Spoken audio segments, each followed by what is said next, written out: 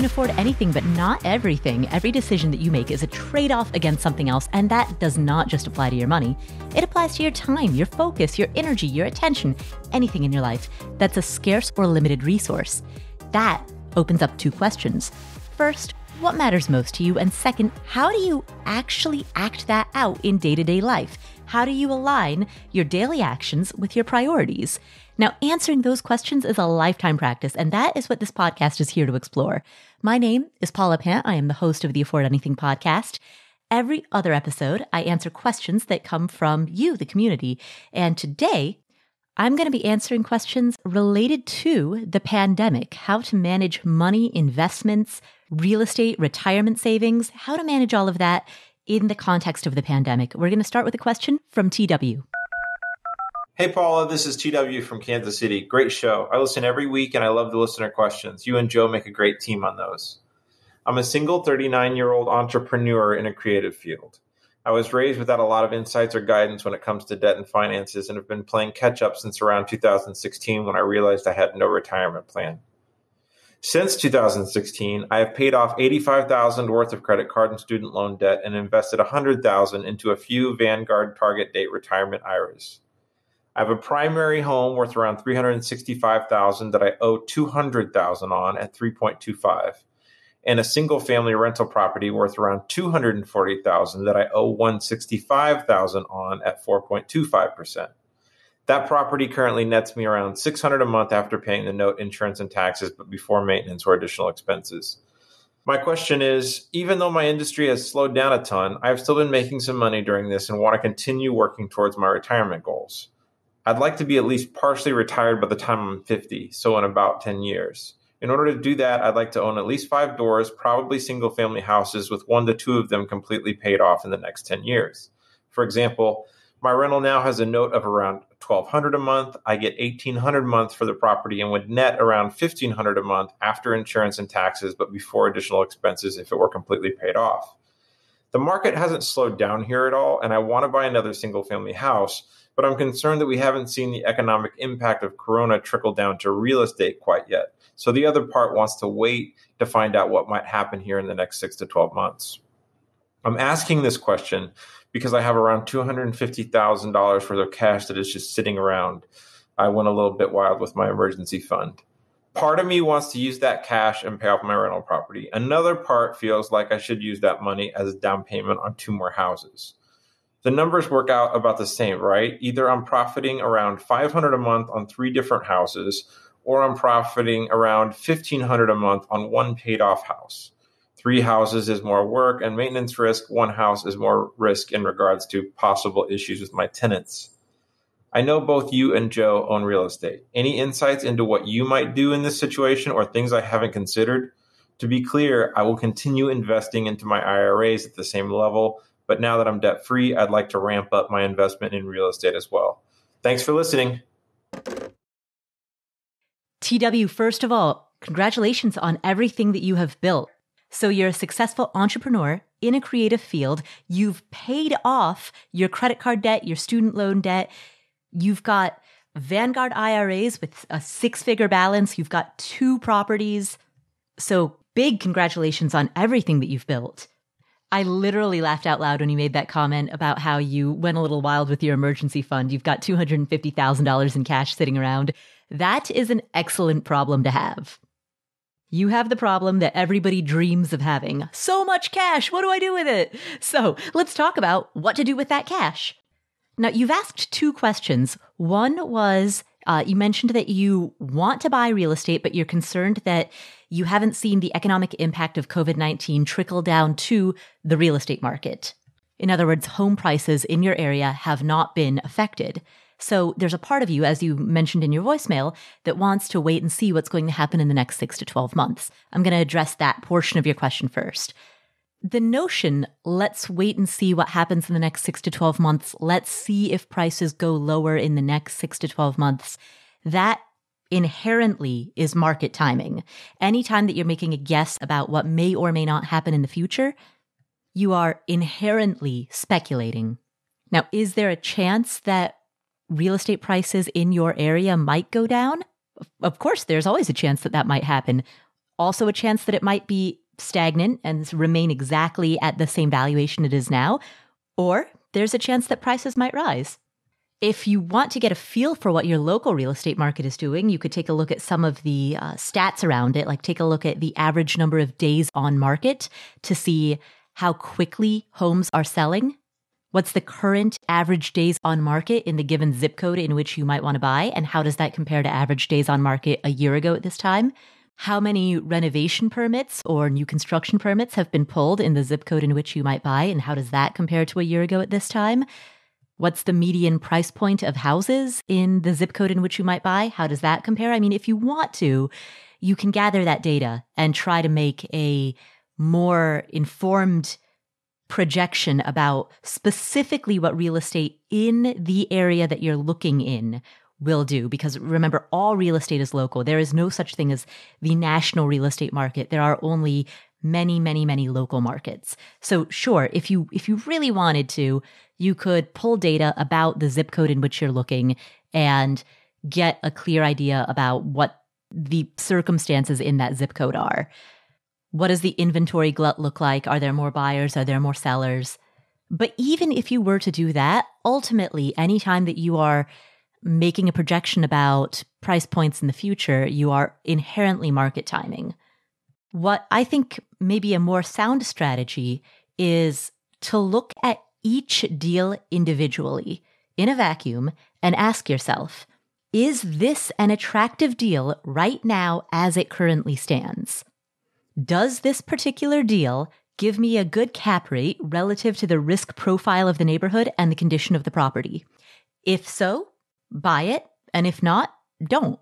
But evaluate what is today rather than what might be tomorrow. Think of the Warren Buffett strategy of investing in terms of stock investments. Warren Buffett and many of the other legendary investors, Philip Fisher, Benjamin Graham, they were not concerned with buying at the very bottom of the market or selling at the very top. What they were concerned with was when they purchased a stock, they were concerned with the question, is this a good deal as it currently stands right now? If I were to buy right now, would that make sense? And likewise, whenever they sold, if I were to sell right now, would that make sense? And as they looked at each deal in the present moment, they were able to clearly see whether or not buying or selling at that given moment in time would be a good decision. And by executing a series of those trades, it really didn't matter if they captured the very bottom or the very top. It really didn't matter. Oh, darn, I might have saved some money if only I had waited.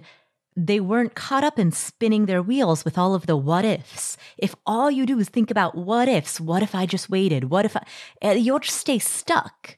You'll live in a world of hypotheticals. If the numbers make sense, then the numbers make sense.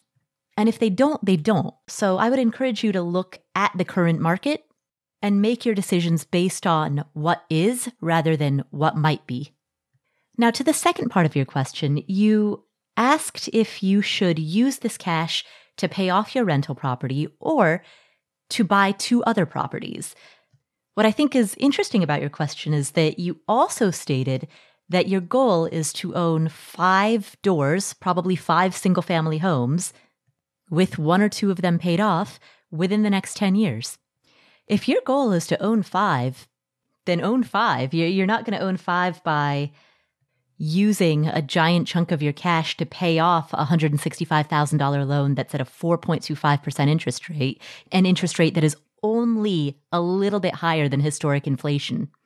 Paying off an ultra low interest rate rental property, that's a fantastic strategy if your goal is to be debt-free, or if your goal is to have only 1 or 2 rental properties with maximum cash flow from those properties.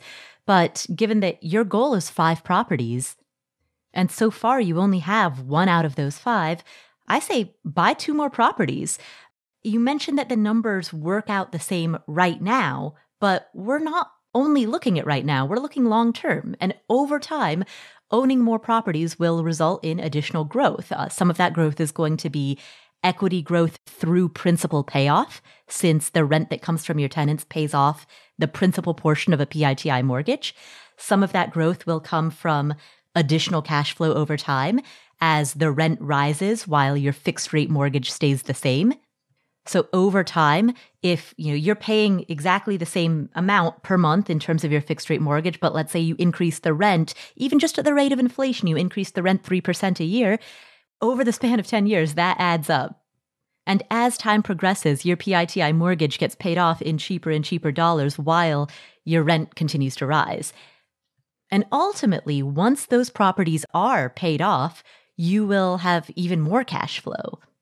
Plus, as you said, owning more doors decreases the vacancy risk and the tenant risk that you have. With only one rental property, your occupancy rate is either 100% or 0% from your aggregate rental portfolio. Once you've got 3 doors, even if one of those is vacant or if one of those the tenant doesn't pay, you still have rental income coming in from the other 2. So there's that income diversification component as well. And particularly given the fact that you hope to retire or partially retire on rental income diversification is especially important for an early retirement circumstance. So for all of those reasons, I lean towards the option of buying 2 more properties. The final thing that I'll say is if at any point in the future, if you decide that you want to pay off one or some of your properties, the property to not pay off is your primary residence. The reason for that is because your primary residence is going to, in almost every circumstance, going to have the lowest interest rate and the best financing terms because it is a primary resident mortgage. And those are the mortgages that have the friendliest terms. So right now, your primary home, as you said, it's worth $365,000. You owe $200,000 on it at a 3.25% interest rate. That's a super low interest rate. That interest rate is basically the rate of inflation. I absolutely would not be making extra payments towards that primary home. If you're going to hold loans, bias those loans towards your primary residence so that way you can reduce the amount of loans that you hold on investment properties, since investment loans are going to have a higher interest rate. Now, that's more of a tip for down the road, but I find, especially when you're balancing multiple mortgages, I find that helpful in terms of thinking about, all right, which of these mortgages do I want to pay off and which ones am I intentionally holding? Don't worry about market timing. Buy 2 more properties, and ultimately, when you do start paying down your mortgages, pay off your primary residence last. Thank you so much for calling in with that question. And again, congratulations on everything that you've built, on the IRA that you have built up in Vanguard, on the fact that you own 2 properties, on the $250,000 emergency fund, on paying off all of your debt. You've done some really incredible things. So big congratulations on that. Thanks, TW. Our next question comes from Tyson. Hi, Paula. I love your show. My name is Tyson, and I live in Canada. I've been working in the field of education for the past 15 years, but I'm starting a deferred salary leave in July of 2020 and will return to work in August of 2021. For the past 5 years, my employer has been taking 20% off my paycheck each month to allow for this. I was planning to travel, but I'm not sure how much travel is going to be possible due to COVID. My side hustle is real estate, and I have 7 rentals in addition to my primary residence. I plan to spend some time improving my properties and securing some better rates for a couple mortgages. During my leave, I also plan to travel Canada in the fall and do some volunteering, but if I can't travel internationally, I was thinking of focusing on real estate investment, perhaps even picking up some more properties and some short-term work contracts, and potentially preparing to take an additional year off, a year in which I could actually travel outside of Canada. I'd love to hear all your thoughts on this. Thank you. Tyson, first of all, congratulations. That deferred salary leave, essentially a 1-year mini retirement. That sounds amazing. So congratulations for setting that up. That's very cool that your employer is willing to do that. And I think your plans sound fantastic. In the immediate term, the short term, summer and fall 2020, traveling around Canada, doing volunteer work, renovating some rental properties, potentially buying some more rental properties, that sounds like a great way to spend the summer and fall. In many areas, we are currently in a buyer's market. There are not a whole lot of people who are buying right now. So this is a good time to make offers on rental properties. Often, rather than getting into a competitive bidding situation, you might be the only person making an offer. At least that's what we're seeing in the current market. The current market right now in many places, of course, there's, like I said, there's in the previous answer, there's no such thing as a national market. There's only many local markets. But right now, many local markets are seeing a scarcity of buyers. So the idea that you would be buying at a time in which few other people are can be very advantageous. And likewise, with improving your properties, this is a time where there is record unemployment and more people want work than are able to find it. So if this is a time for you to hire contractors or manage a small team, this is a time when people would be very happy to have that work. And similarly with volunteering, this is a time when nonprofits have a lot of demand. There's a huge amount of demand on food banks right now. There's a huge amount of demand on domestic violence shelters. There's very high unemployment and a lot of people need help. And so the fact that you're able to volunteer, everything that you've named, this sounds like a perfect time for it. So I love the plans that you've made. You also have mentioned multiple times in your voicemail a desire to travel abroad. And given that your leave is going to go on until August of 2021, it seems to me as though you will probably get a chance to go abroad. Of course, we don't know what the coronavirus situation, both in Canada and internationally, we don't know what it's going to be. We don't know what's going to happen this fall. We don't know what will happen this winter. We don't know when there will be a vaccine. Of course, everything is up in the air. But many countries are reopening to tourism. Many countries, like New Zealand, have managed COVID very well and have gotten the number of new infections down to 0 or near 0. So I think there's a good chance that you may be able to travel outside of Canada during this year that you take off. And depending on which country you choose to go to or countries you choose to go to, you may, in those locations, be at a reduced risk for COVID exposure, at least while you're in those countries. Of course, air travel comes with its own set of risks.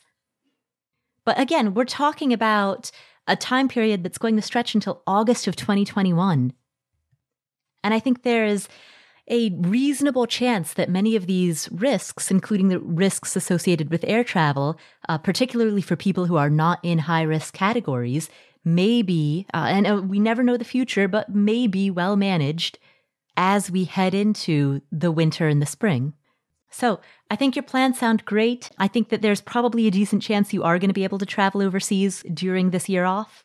The only recommendation that I would make is in terms of buying another rental property, double check that you would still qualify for a mortgage. Just chat with a lender, talk to a lender about the fact that you're on this leave for a year. Explain to the lender exactly how your pay situation will be set up during this time. Double check your assumptions to make sure that there aren't going to be any issues with regard to qualifying for a mortgage. That's the only thing that I would say. Other than that, your plans sound great. So have fun. Congratulations. Enjoy this mini retirement. I'm excited to hear what you build out of this. It sounds as though you're going to improve your rental property portfolio. You're going to travel. You're going to volunteer. I think a lot of good is going to come from this. So enjoy it. Our next question comes from Venkat. Hi, Paula. Been a long-time follower of your blog and your podcast. Really love your work. My question is about a condo I bought last year. I ended up paying $420K for the condo. It's a 1-bed, 1-bath in a mid-rise building in downtown Austin, right around 7th Street. I bought it after going through a rough time in my life, and it was kind of an impulse buy. It's a brand new building. I loved living there. I lived there for a year, and then I had to relocate for a job, and then I ended up renting the unit out. And that's where the dilemma comes in, because the cash flow from the rent doesn't cover all the expenses that I have with the property. I bought the condo for $420K. My HOA is around $450, and my property taxes are around $10,000 a year, close to it, $9,600, but rounding up $10,000. My overall payment, including my mortgage, my property tax, and my HOA, is around $3,500. The rent that I generate is around $2,100. So it is good rent for the size of the unit, but it's not covering my expenses. I have a negative cash flow of about $1,400 a month. I do make good income. I'm around $200,000, but I did move to California, so it is higher cost of living here. I am trying to manage it by cutting down on my rent here. I am paying the same amount as my tenant is paying in Austin for a 1-bed, 1-bath. But I do feel like I'm losing out on opportunity cost just because I feel like having a negative cash flow is affecting how I want to plan if I want to invest further ahead in something else. I did talk to my realtor, and he mentioned that we could list the same property now for around $440, which means I might break even or even lose a little bit of the money that I put into the condo. But is it worth waiting another year? Because I might be losing around $18,000, $19,000 anyways if I wait an extra year, and I don't see how a 1-bedroom condo can appreciate about $20K another year. It's a real bind, so was hoping you could give some insight into what are the kind of things that I need to be looking for, if it makes sense to cut my losses and get out of this at this point. Do let me know. Venkat, well, first of all, congratulations on your new job in California. Congratulations on the $200,000 salary. Like, you're getting a lot of things right. You're doing a lot. You've got a lot of good stuff that's going for you. All right, let's talk about this condo, because that is a tough situation. There are two factors that I want to talk about. One is your cash flow, but the other is overall wealth creation. Now, the cash flow problem is obvious, and you stated it very well in the voicemail that you left. The rent is $2,100, the mortgage is $3,500, so you are negative $1,400 per month, and that's not counting repairs, maintenance, vacancy. Fortunately, it's a brand new building, brand new construction, so repairs and maintenance will probably be nothing, at least for a few years. And you're certainly not going to hold this past a few years, so repairs and maintenance are probably going to be nothing for you. So as long as you keep it occupied, as long as there's no vacancy, then the hit to your cash flow is going to be about $1,400 a month. But that doesn't necessarily mean, and this is the good news, that doesn't necessarily mean that you're losing $1,400 a month. Because a portion of that PITI mortgage is going to principal. So the first question that I would ask you is, how much of that monthly payment is going towards principal payoff? The numbers that you cited, $3,500 per month as a monthly mortgage payment, that sounds pretty high for a property that you bought for $420,000. And I get that property taxes in Texas are among the highest in the country, and that by itself is almost $1,000 a month. It's $800 a month, and then you add on the HOA, and now we're talking $1,200 per month for just the taxes and the HOA. But still, $3,500 per month sounds, assuming that you made a 20% down payment, $3,500 a month sounds high for something that you bought for $420,000. And so I'm curious as to whether this is on a 15-year mortgage or a 30-year mortgage. The reason that I ask is because, so $420,000, assuming a 20% down payment, that means the mortgage amount would be $336,000. At a 4% interest rate, the principal and interest portion of that mortgage would be $1,600 per month. So you take that $1,600 P&I, add in another $1,000, well, really another $1,200 for the taxes and the HOA. That brings us up to $2,800 per month, and the only remaining part that we haven't factored for is the homeowner's insurance, and that's certainly not going to be $700 a month. So calculating the numbers, assuming a 20% down payment, calculating the numbers on a 30-year mortgage, I can't quite figure out how we're getting to $3,500 a month. So that's the reason that I ask, is it on a 15-year? Because if it were a 15-year mortgage, that would certainly explain it. But the good news is if it is a 15-year mortgage, then a pretty significant chunk of every monthly payment is going to be going towards principal. And so the loss that you are taking each month in the context of wealth building or equity building, that loss that you're taking each month may not be as bad as you think it is. Certainly from a cash flow perspective, yeah, cash flow, you're losing $1,400 a month. But in terms of its impact on your overall net worth, I'm guessing it's probably still a loss, but the good news is it's probably not as bad of a loss as you think it is.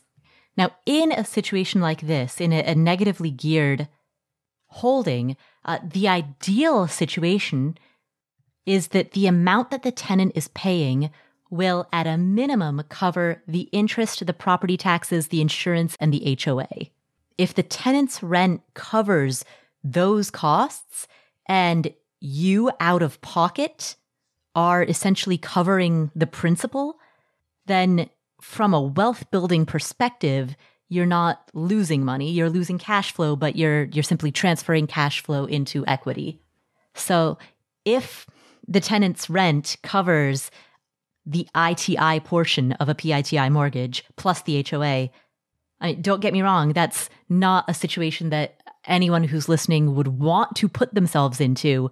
But if that is the case, then it's not as bad as you think it is. It's still bad, but it's less bad. And if that is the case, if the rent is covering all of those expenses and your out of pocket is the equivalent to principal, then that does give you the leeway to hold on to the property for a longer period of time if you were to choose to do so, if you could afford the cash flow hit, since it means that you're not actually losing money in terms of your overall balance sheet. That said, I don't think that there's going to be much of an advantage to holding on to it for another year. Of course, nobody knows what the market's going to do. Nobody knows how real estate values will be affected in the span of the next year. Will they stay the same? Will they go down? Will they come up? Nobody knows. If the condo is currently valued at $440,000 and if it appreciates 3% in the next year, the rate of inflation, then that means by this time next year, it would be worth, under that set of assumptions, it would be worth about $453,000. As you said, you bought it for $420,000. So, if you were to list it for $453,000, and then after you factor for agent fees, closing costs, negotiating with the buyers, you're right, you'll probably break even. And frankly, you might even break even now. Like if you listed at $440,000, again, I don't know how many buyers there currently are. If there's ever a reason to hold on to the property, it wouldn't be because you think that the value might rise in the future. It would be because the pool of buyers is small right now. In other words, if there is a reason to hold on to the property, don't do it because of speculation about what may or may not happen in the future. Do it because of current sale conditions in the present moment. But I don't know the local Austin market. I don't know what the buyer situation there is. If there are still people who are buying, if the average days on market is not that much and a lot of places are selling for list price or close to list price, then heck, you may as well sell if the current market conditions are favorable towards sellers, or if not favorable, at least not unfavorable. But if current market conditions are actively unfavorable towards sellers, that would be the reason to hold. So I'll give you, the same recommendation that I gave to TW, who called in at the beginning of this show. Don't make decisions based on assumptions about future value. Make decisions based on a snapshot of the current moment. If you can sell right now and break even, that's great. If you can sell right now, but you wouldn't break even, then the follow-up question is, how much of a loss is that? And how does that compare to the amount that you're actually losing each month in terms of overall net worth? Once you adjust for the portion of the payment that goes towards principal, how much are you actually losing per month? And how many months of losses will you have to incur before your actual losses outweigh the loss that you would take as a result of selling now? That's why I say that the ideal situation is if the tenant is covering ITI plus HOA, because then you're not actually losing. You're just paying off the principal. And that gives you the green light to hold for as long as you want and or as long as your cash flow situation allows. But it sounds like your cash flow situation is good. You yourself are paying $2,100 in rent. And given the fact that this thing is negatively geared by $1,400, that means that your total out-of-pocket expenses are $3,500, which is exactly the same as what you were paying out of pocket when you lived in that condo in Austin. So you've done a really good job in choosing a rental situation for yourself that allows for your total out-of-pocket to remain unchanged. And props to you for making that decision because, again, that helps build your runway. That helps you, it gives you that time to be able to wait it out if you decide that that's what's best. So I would take a look at the breakdown of the PITI plus HOA, take a look at where those dollars are going, how much is going to principal, and make your decision based on that. Thank you for calling in with that question, and best of luck with whichever decision that you make. Our next question comes from Jace.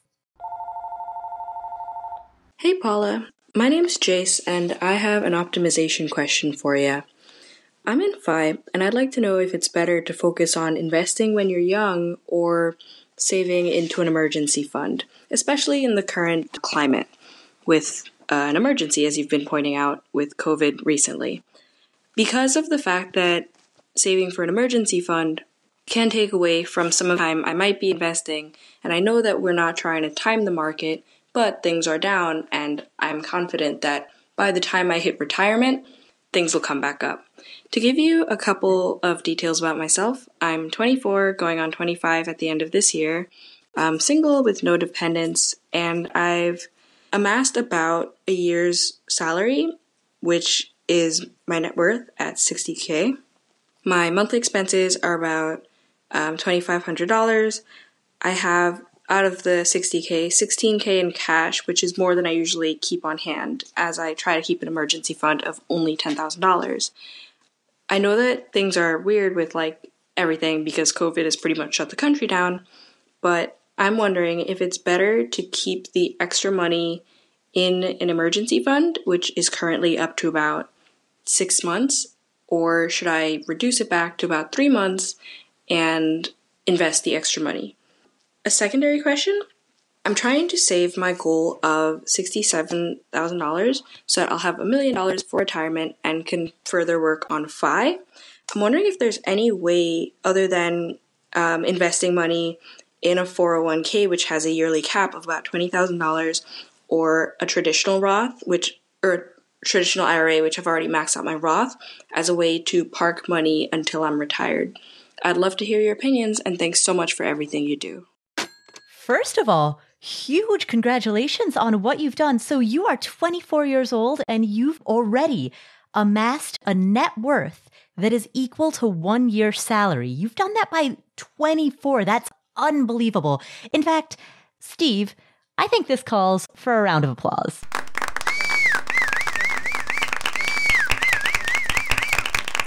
Huge congratulations. I mean, to save a year's salary by the age of 24, yeah, and I imagine you haven't even been in the workforce for that long. I mean, part-time jobs, sure, but in terms of working full-time, I would assume that you haven't been working full-time for that many years. And so the fact that you've already saved a year's salary, that is incredibly impressive. Keep it up. You clearly have some great savings habits. And speaking of savings, that leads to your question, which is, how big of an emergency fund is too big, essentially, is what you're asking. At what point is your emergency fund sufficient and you can then start transitioning your additional savings into investments?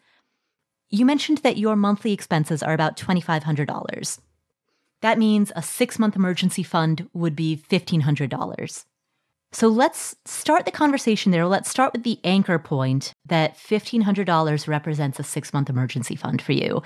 Now, stepping back, the first question that we'd want to ask ourselves is, how many months worth of expenses should your emergency fund be? Like, what is right for you? The general guideline is that if you are in a low vulnerability group, meaning it's unlikely that you might lose your job and your dual income or have other income diversification, in that circumstance, between 3 to 6 months is the general guideline.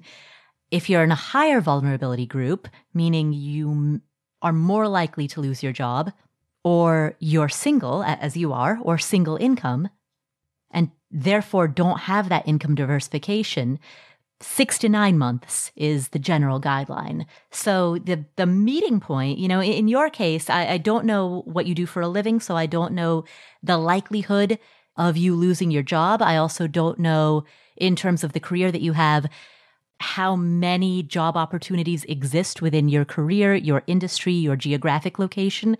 All of that is going to play into how quickly you could get a different job if you were to become unemployed.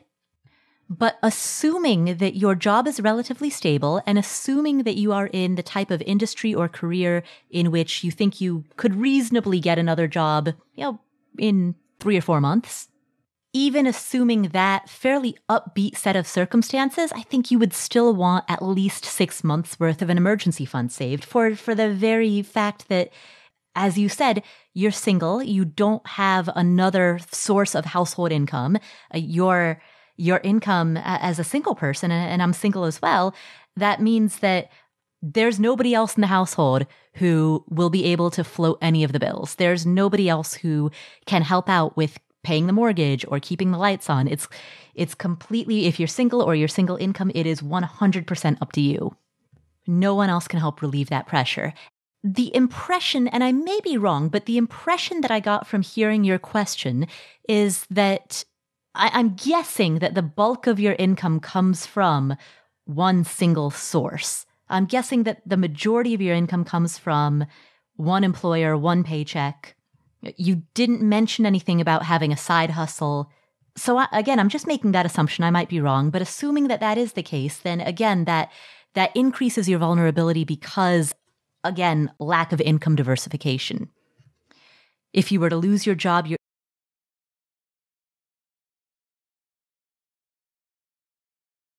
unemployment, but that takes a long time. I know people who applied for unemployment 2-3 months ago and only now have started getting checks. And particularly in the current climate, unemployment is pretty backed up. And depending on what state you live in, for some people, it may happen sooner, but for other people, they're waiting for a very long time. So you definitely don't want to be in a situation in which you've lost your job, your unemployment hasn't come in yet, you're in the queue and you're waiting for the unemployment checks, but they haven't shown up. And meanwhile, you don't have any cash. Like, that's the worst case scenario. You definitely want to avoid that. That's why if I were in your shoes, I would hug to the 6-month emergency fund mark, which in your case, since you spend $2,500 a month, that means save $15,000 and invest. Feel free to invest anything above that. You mentioned that you have $16,000 that's in your emergency fund. So that extra $1,000, put that extra $1,000 into investments. And as you continue to save, the good news is you have an emergency fund that's already built up. So as you continue to make money and as you continue to save money, you now no longer have the need to direct savings from current and future paychecks towards an emergency fund. Like, that's done. Check. You can cross that need to save an emergency fund off the list. And that means that from your current paychecks, from your future paychecks, bigger and bigger chunks of those can go into the market. And that is how you can ramp up your investments. You didn't mention having any debt, so I'm just going to make the assumption that you are debt-free, which means everything that you save from this point forward can all go into investments. There's no need to raid your emergency fund for it. Just save aggressively from this point forward, which I know you already are doing because you've already built such substantial savings. And that leads to the second part of your question. You said that you want to save aggressively, and you're wondering where to put your money after you've maxed out your 401k and your Roth IRA. First of all, in the year 2020, the 401k contribution limit for people your age is $19,500. The IRA contribution limit is $6,000. So collectively, $25,500 is the total amount that you can put into these two tax-advantaged accounts. Now, you mentioned that your cost of living is about $2,500 a month, which is $30,000 a year. So after spending $30,000 a year and then putting away another $25,500 into your 401k and IRA, that adds up to a total of $55,500. You mentioned that your salary was $60,000 or around $60,000. I guess I'm just adding up these numbers. I'm going to assume that you mean that that's maybe after tax. Because if your salary is $60,000 pre-tax, then then basically I can't get the numbers to add up. If your salary is $60,000 pre-tax, then with a $30,000 cost of living plus $25,500 in retirement accounts, that puts us over what your take home would be.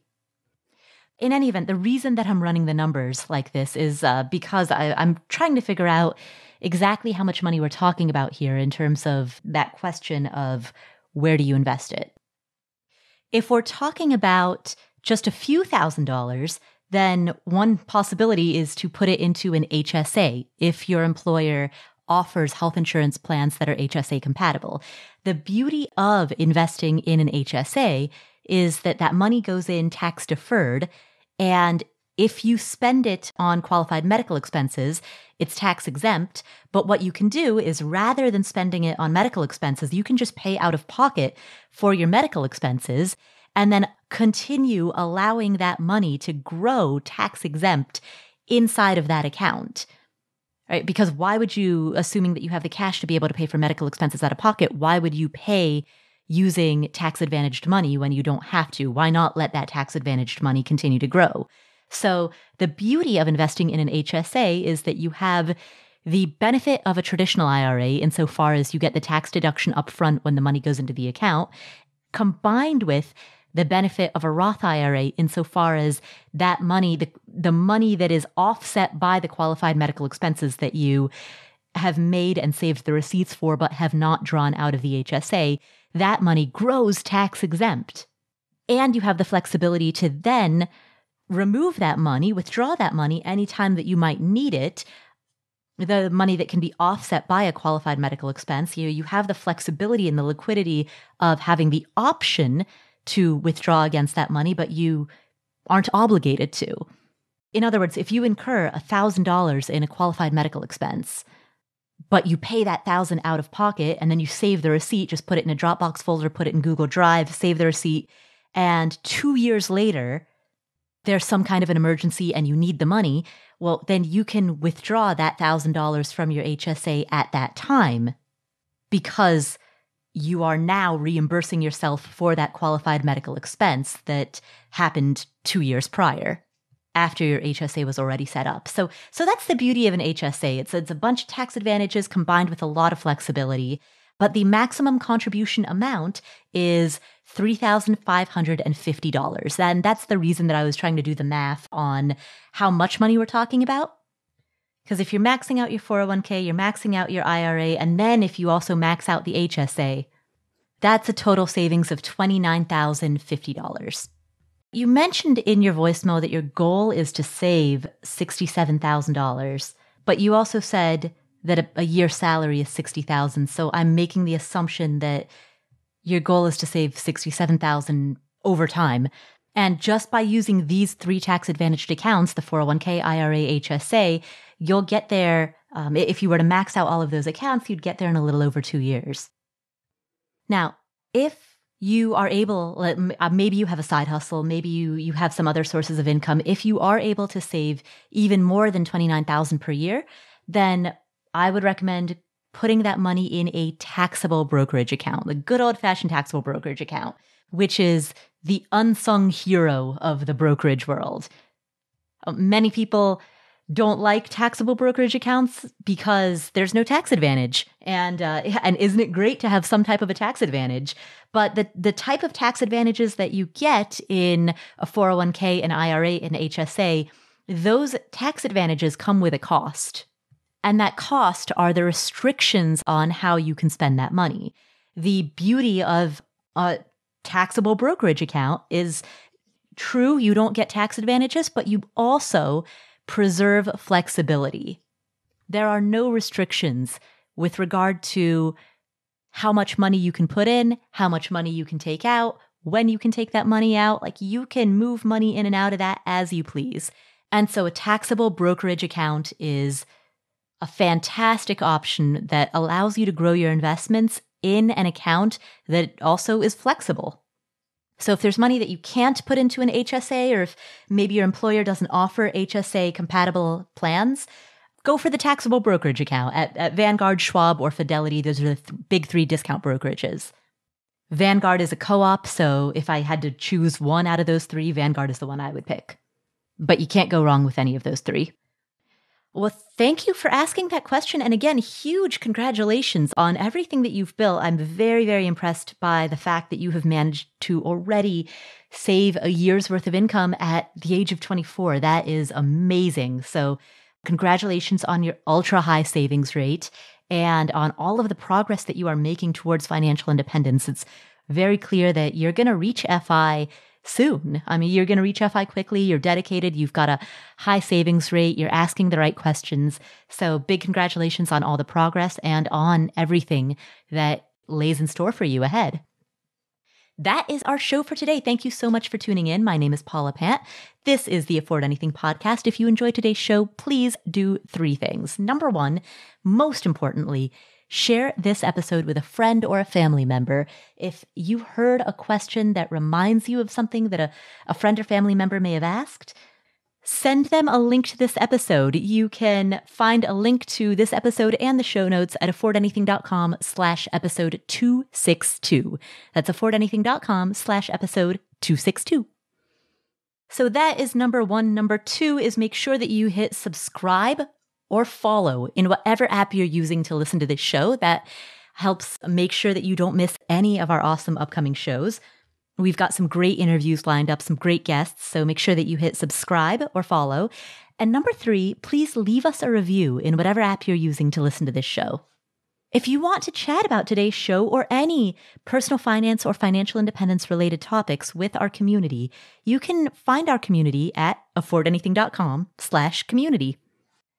And there you can discuss anything ranging from debt payoff to financial independence to early retirement. You can talk about student loans, rental properties, index funds, any personal finance topic that you want. You can organize into groups based on specific topics. So if you particularly want to discuss student loans or debt payoff or rental properties, you can find a group that is geared towards that topic specifically. Or if you want to connect with people who are in their 20s or 30s or 40s, or you want to connect with people geographically who are living in the Pacific Northwest or in the Southeastern US, you can find all of those groups, all those people at affordanything.com/community. That's affordanything.com/community. Thanks again for tuning in. My name is Paula Pant. This is the Afford Anything podcast, and I will catch you in the next episode.